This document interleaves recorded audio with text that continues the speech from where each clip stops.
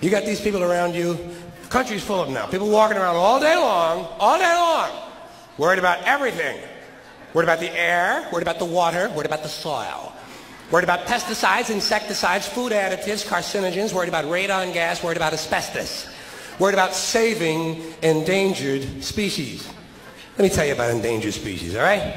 Saving endangered species is just one more arrogant attempt by humans to control nature. It is arrogant meddling. It's what got us in trouble in the first place. Doesn't anybody understand that?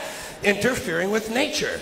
Over 90%, way over 90% of all the species that have ever lived on this planet, are gone. Whoosh. They're extinct. We didn't kill them all. They just disappeared. That's what nature does. They disappear these days at the rate of 25 a day, regardless of our behavior, I mean. Irrespective of how we act on this planet, 25 species that were here today will be gone tomorrow. Let them go gracefully. Leave nature alone. Haven't we done enough? We're so self-important. So self-important. Everybody's going to save something now. I'll save the trees, save the bees, save the whales, save those snails.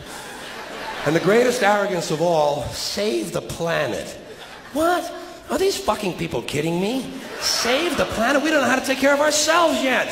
We haven't learned how to help one another. We're going to save the fucking planet? I am getting tired of that shit. I'm tired of fucking Earth Day. I'm tired of these fucking self-righteous environmentalists. I'm tired of these white, liberal, bourgeois, liberal, white people who think the only thing wrong with this planet is there aren't enough bicycle paths. Trying to make the world safe and clean for their Volvos. Besides, there's nothing, first of all, the environmentalists don't give a shit about the planet. They don't care about the planet. Not in the abstract, they don't. You know what they're interested in? A clean place to live. Their own habitat. They're worried that someday in the future they might be personally inconvenienced. Narrow, unenlightened self-interest doesn't impress me. Besides, there's nothing wrong with the planet. The planet is fine. The people are fucked. The people are fucked. Compared to the people, the planet is doing great. The planet has been here for 4.5 billion years, all right? 4.5 billion. We've been here, what, 100,000? Maybe. 200,000? Maybe. And we've only been engaged in heavy industry for a little over 200 years. 200 years versus 4.5 billion. And we have the conceit to think that somehow we're a threat? That somehow we're going to put in jeopardy this beautiful little blue-green ball that's just floating around the sun?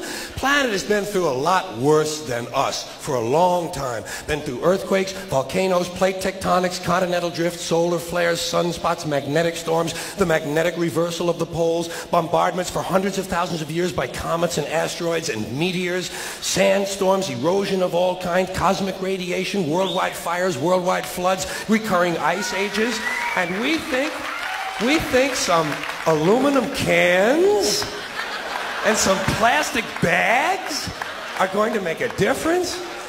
Planet isn't going anywhere. We are. We're going away. We're going away.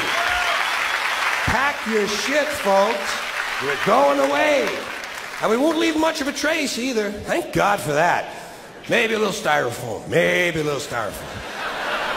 Planet will be here and we'll be long gone. Just another failed mutation. Just another closed-end biological mistake. An evolutionary cul-de-sac. Planet will shake us off like a bad case of fleas.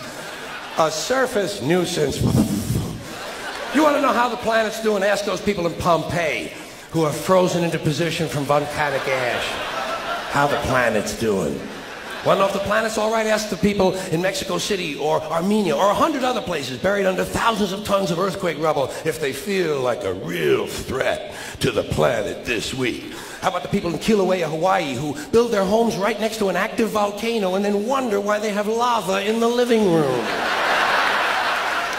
Planet is going to be here a long, long, long time after we're gone, and it will heal itself, it will cleanse itself, because that's what it does. It's a self-correcting system. The air and the water will recover, the earth will be renewed, and say, if it's true that plastic doesn't degrade, well, the planet will simply incorporate plastic into a new paradigm, the Earth plus plastic.